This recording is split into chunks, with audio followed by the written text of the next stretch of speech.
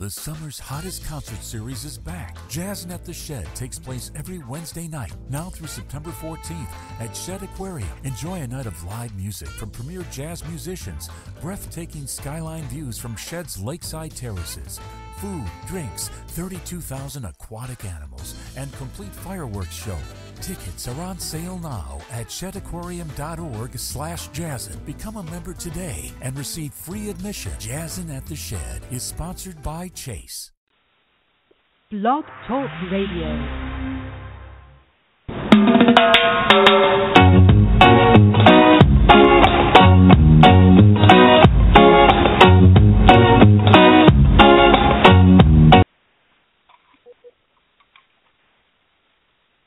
Hi folks, it's Chris Daly here, and it's always my pleasure to be engaged with Jamaicans who are doing really interesting, creative things around the world. And do we have a creative person with us today?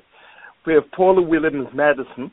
She's the chairperson and CEO of Madison Media Management LLC, and it's a Los Angeles limited liability company that invests primarily in emerging media, entertainment, and communication businesses. She is a native of Harlem, and she lives with her husband, Roosevelt, in Los Angeles. Paula has been involved in this breathtaking documentary, Finding Samuel Lowe, From Harlem to China, about her Chinese heritage. Her emotional journey spans from the U.S. to Toronto, Jamaica to China. Finally reunited them 300 of their grandchildren's Chinese relatives that they never imagined existed.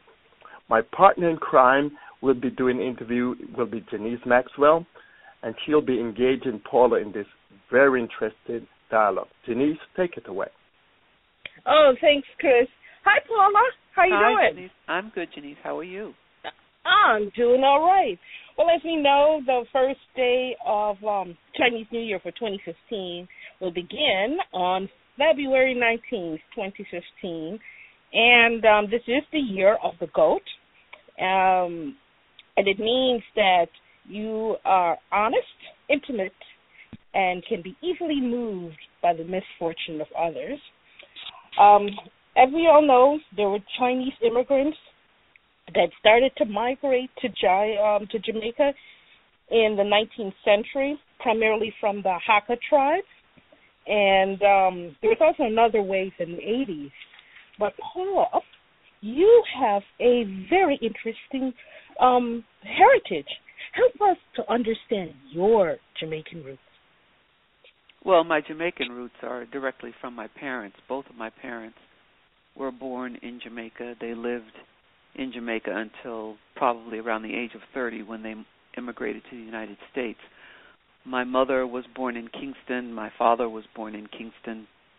Both of them, the previous generation before, for both of them, one parent actually hailed from Moco. You know Moco, which is in Clarendon Parish. And one of the things that I was hoping to unravel, still don't have quite a handle on it yet, was if their families even knew each other in Moco before the children met in Kingston many years later. But that's my Jamaican heritage. My mother was a product of a Chinese man and an African Jamaican woman, and my father is a product of two African Jamaicans. I see. So, what triggered your love and development of your fine skills to take on this documentary? Well, I guess from a number of angles, I would have been stimulated to do this. One, my mother was a 3-year-old when her parents split permanently, and the circumstances are such that my grandmother vowed to never let my grandfather see his daughter again. So my mother never saw her father from the time she was 3 years old.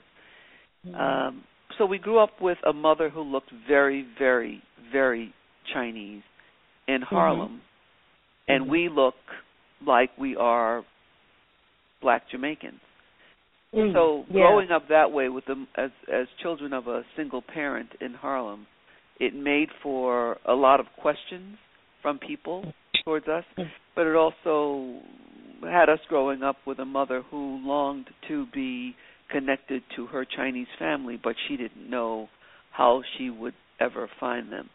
So that was one stimulus. The other one was somewhere around the age of 12, I became fascinated by history. So I ultimately, through high school and college, spent a lot of time reading and studying, and I guess ultimately became a historian. I majored in history in college, and then I'd say, thirdly, I became a journalist. And all of the skills and the training that I developed as a journalist, I think, prepared me to start the investigative search, the records and archival examinations that would have allowed me to finally find some information about my grandfather, which then allowed me to find the family after about a 100-year separation. So you honed your journalism skills to help you to learn about who you are, your ancestors anyway. Were there any mentors or industry leaders to influence your style of investigative journalism? No, not really. I came from the school of believing that investigative journalism was almost a redundant phrase. I believe that as a journalist you are bound to investigate. And so I was very much attracted to that style of journalism when I was a young newspaper reporter, and then ultimately I transitioned to having a career as a journalist in television. I managed, ran newsrooms. So I think that I learned many decades later, like I learned probably 3 years ago, that I was taking steps throughout my entire life those steps were preparing me for undertaking this search to find my family, because so many things fell into place once like I the stars started aligned. looking. You would say the stars aligned, huh? Right. Yeah. What are some of the emotions did you experience when you learned about the Asian side of your family? I remember when I was watching the film, I believe you were in China, and then you had to basically sit down to, I guess, recoup. Do you remember that, when you were on the stairs?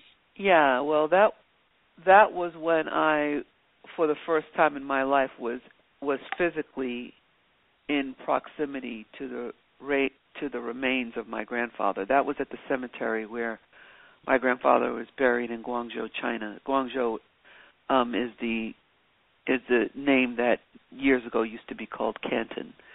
So I was actually, I guess in a way of stating it, I would have been kind of in my grandfather's presence. Not really, but I mean his remains were there. And what I was hit by at that moment was really that the journey, the culmination, being in the vicinity of my grandfather's remains with another 19 Black Chinese, my brothers, and our families, and the family of another child of my grandfather's who my mother had never known. She had any of these siblings, but he had another son after my mother was born. His name was Gilbert, by a different Jamaican woman. And I'd found during the course of trying to locate my family in China, I was connected with Gilbert's children who lived in Jamaica and in Brooklyn, New York, and Florida, Texas. They had moved to the United States years before. The irony was that when we lived in New York, as adults, probably 10 miles away, my first cousins were living there, and we didn't even know that each other existed because our parents didn't know that they were siblings. But they went along with us to China on that trip, and that was the overwhelming part of it. The emotions were quite overwhelming. Yeah, I've had something similar like that happen to me where unless I was in Jamaica, and they're like, Maxwell, And then we started putting the pieces together. It's like, no way, we're that close and so far. So that was pretty interesting. Yeah. You know, the Jamaica's motto is "Out of many, one people." When did this motto begin to resonate with you? Well, I mean, I grew up in New York, and so I grew up as the child of Jamaicans. What's interesting is that I have found that the children of Jamaicans who live in the United States, although we were not born on that island, the culture of Jamaica is so strong and the overlay is so strong that if you ask us, even as children, what are you? You say, I'm Jamaican. So I have known from the time Jamaica had its independence in 1962. I mean, I had the flag, and my father took me shortly thereafter to the Commonwealth Games, which were held on the island, and the people, the understanding, the history. I've known about Jamaica, and that I was Jamaican from the first memories that I have. I'd met Mr. Bustamante as a child in Harlem. Really? So I was raised very much as a Jamaican in the diaspora. Child. Right. Yeah. So this is the year of the code. How are you going to celebrate Chinese New Year this year? That's an interesting question. I never celebrated Chinese New Year as such until I found my family in China. And in 2014, me and about, I'd say 20 of my cousins from all over the world, we converged on China and actually celebrated Chinese New Year there, which was an amazing experience. This year for Chinese New Year, I will be here. I'll be here in the United States. I just came back from spending 2 weeks in China where we spent Christmas and the calendar New Year and had a New Year's party at my first cousin's house in Guangzhou. This year I'm going to be just coming back from the Chinese New Year, the Hakka Chinese New Year celebration in Miami, where the documentary Finding Samuel Lowe will be shown. And I'm going to take that time to just sit and get some rest, because I have been roaming all over the world, really, showing this film. I will be screening it in Hong Kong on February 8th at the first ever Black History Month celebration in Hong Kong. And on the way back from Hong Kong, I will spend a couple of days in Honolulu at the Honolulu Black Film Festival, where it's being shown. And then I'll get back here for one night to Los Angeles before I leave for Miami to show it at the Hakka Chinese New Year Festival. And so the point of all this is that for a lot of us, and probably for a lot of your listeners, there wouldn't necessarily be a realization that in Hong Kong there is a celebration of Black History Month, but there are multinationals there who are largely from the United States and from England who have had sporadic celebrations, but they're formalizing it now, and this is the inaugural month-long celebration. In Honolulu, I don't know that people would have known that, wow, they're having a Honolulu Black Film Festival? Yeah, and there are, I've been to film festivals in Canada and the United States and Trinidad and Tobago, so I've kind of been roaming the planet for about the past year.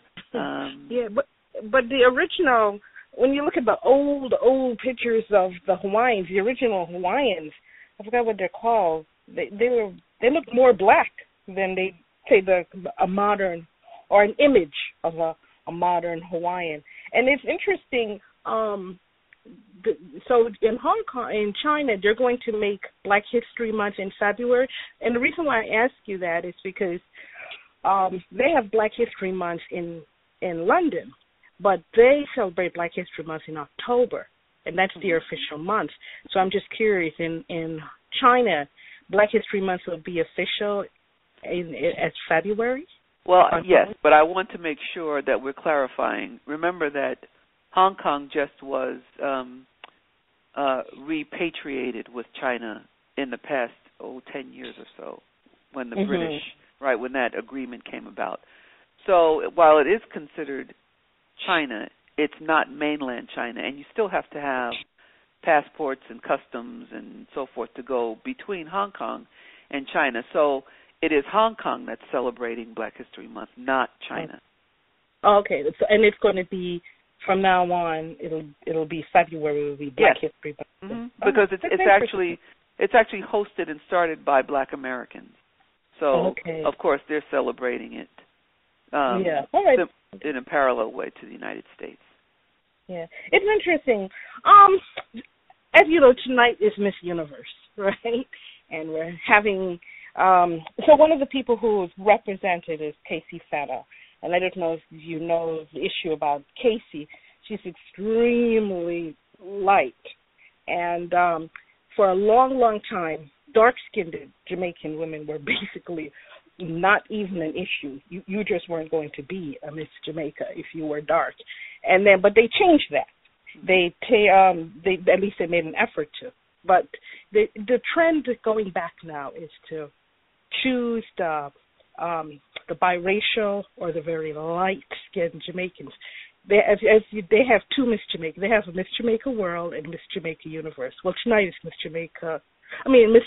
Universe, and she's very fair. But the current Miss Jamaica World is a Black Chinese. She's biracial, and the only reason why I'm bringing this issue up is that, say, in the United States, if you had one drop of black blood, it makes you black, right? But while in Jamaica, until the late 1970s, when they were trying to change that, we're going to include a rainbow of women to be considered beautiful. Biracial Jamaicans, particularly Chinese Jamaicans, they were, it would be a pigmentocracy type of thing, or shadeism. It's not just a Jamaican thing. If you go throughout the Caribbean, you see the same color dynamics. I mean, it's going away, and we're happy about that. But since we're talking about Jamaican culture in particular, they would have something called, say, if you went to school, it would be a Chinese Royal, because you're biracial, and that was ascribed to color and class. What experience did you have when you were doing your research? Did you encounter people talking about color and shade and being biracial Chinese? Did that give some sort of,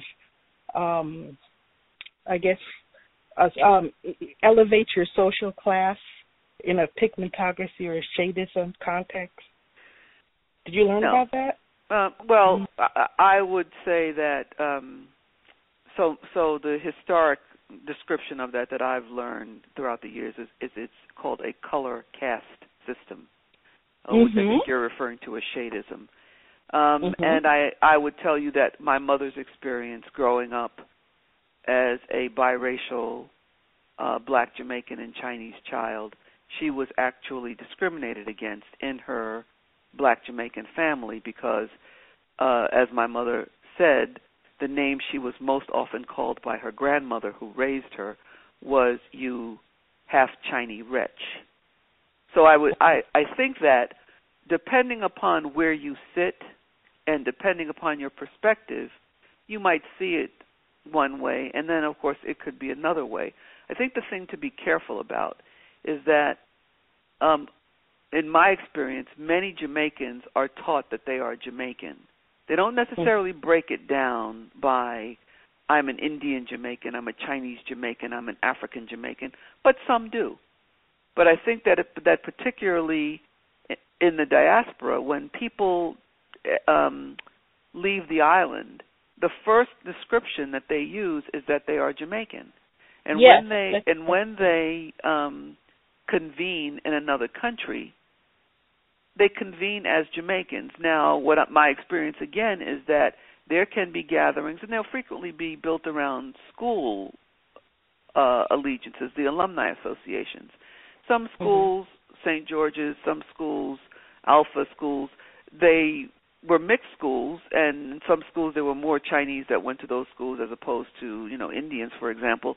But what I'm getting at here is I think that the perspective varies. I am a brown-skinned person. I don't fall into the realm of light-skinned by any stretch of the imagination. My mother looked more Chinese than anything. And my brothers, my two older brothers and I come in three shades, dark, medium, and light. My father was very black-skinned.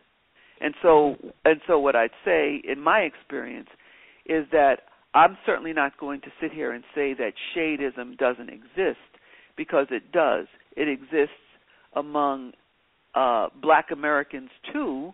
It exists among, certainly, Anglos, and by Anglos I mean from England. It exists among Italians. There is I think mankind will figure out some way of creating a hierarchy, and it's frequently on skin color. The only thing that I would say about this trend that you mentioned about picking beauty queens, as though, and you got to forgive me. One, I didn't know that was happening tonight, because I tend to not. I don't really care. Yeah. But I don't know that it's necessarily a trend. And if we are going to identify beauty, of course, we as people of African descent, of the African diaspora, we want to see our beauty reflected too. And we've been shut out for so long that's why we would want to see more African beauty queens. But then I think we just got to be careful to remember that doesn't mean that we then exclude those who are fairer skinned and who would be mixed with other races, because, as you said earlier, Jamaica's motto is out of many. We just need to not get into trends where we're excluding others. Right, because they were doing that for a long time. Then they stopped because a lot of people are complaining, and then apparently no. There was even a situation. I remember this. This was in the 70s when they picked a really more African-looking woman, and the pageant actually dropped her. They when she won, all her sponsorship left, and then the reason why her sponsorship left, they said she is not marketable for the international stage, and we're not going to invest this kind of money on this woman. And she had to end up suing the beauty contest. Yeah. Do you remember what I don't remember the name. Michael? Well, do you remember what Michael Manley's wife looked like? Yes. Yeah. So Michael Manley, of course, was the offspring of one of the, I would call it, almost royal families of Jamaica, and he could have, if he had chosen to, he could have passed for, a white man, and he married a woman, Beverly, who was probably a little darker than me, who had an afro like I do, and it set Jamaica on fire. It set them. They went. I sat back and giggled at the cultural and sociological upheaval going on, because, oh my God, he's not supposed to marry a woman who looks like that. And I sat back and applauded and said, it's going to break this nonsense down. So and it is. That also happened in the 70s. And we're happy that these things are going away. I just brought that up because the current Miss Jamaica, the Miss Jamaica world is a Jamaican Chinese, black Jamaican Chinese. But after doing this, your documentary, how can folks use the knowledge of this past to better their future? Well, in my particular case, for me, this was a circumstance where my mother was never going to be a whole person, having such a large portion of her makeup closed to her. So I was raised, and my brothers were raised in Harlem with not much family around us, and we grew up being told how important family is, but we didn't have much family around.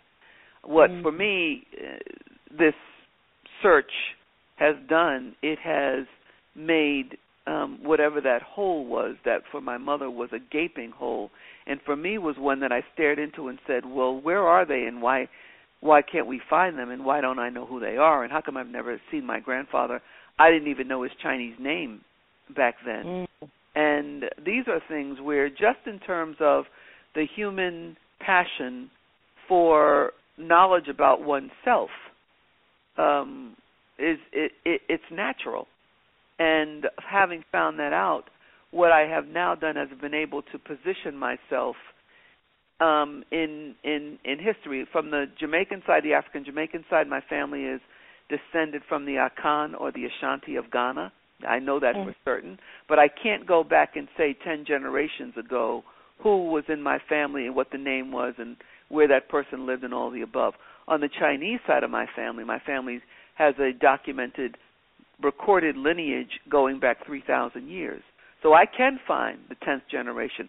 I'm the 151st generation of the Lowe clan.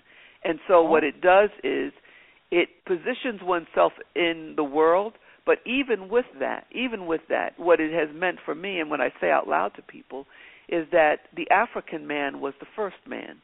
So even if I can share a documented history being Chinese, my history as an African goes even farther back. I just can't document it through no fault of my own.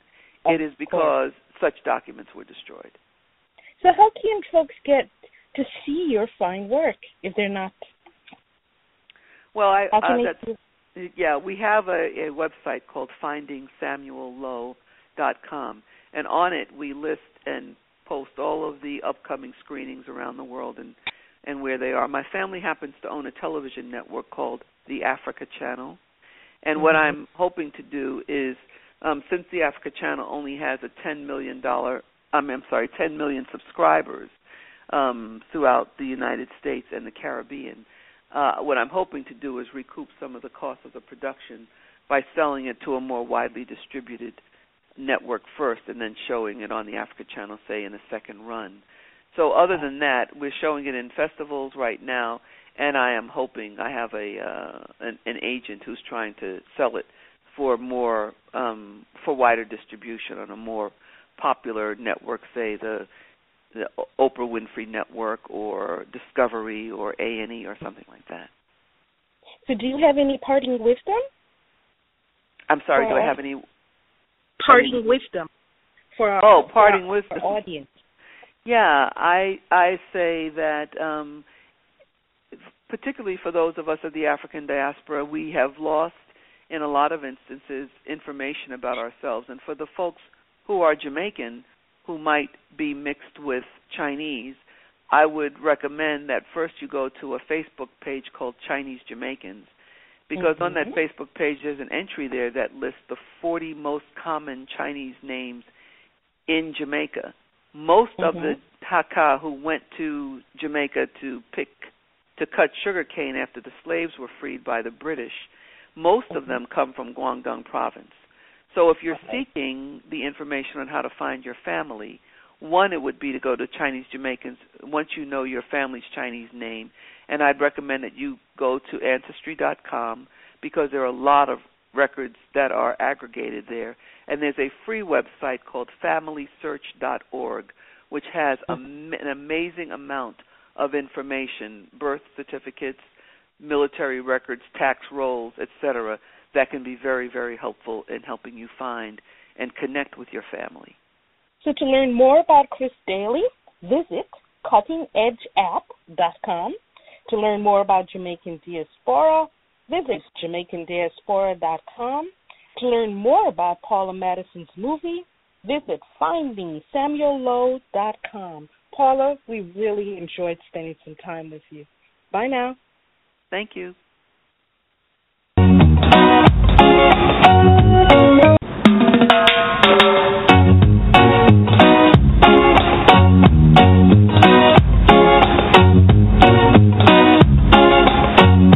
When you don't go to Geico.com, car insurance can be confusing. Like Swedish techno confusing. Bark, bark, meow, meow. Dance with me, purple cow. Bark, bark, meow, meow. Ooh, you lovely cow. Geico makes it easy. With 24/7 access, all you have to do is go to Geico.com and you could save money on car insurance. It just makes sense. Unlike, Dance with me, purple cow. I like your moves. The summer's hottest concert series is back. Jazzin' at the Shed takes place every Wednesday night, now through September 14th at Shed Aquarium. Enjoy a night of live music from premier jazz musicians, breathtaking skyline views from Shed's lakeside terraces, food, drinks, 32,000 aquatic animals, and complete fireworks show. Tickets are on sale now at shedaquarium.org/jazzin. Become a member today and receive free admission. Jazzin' at the Shed is sponsored by Chase.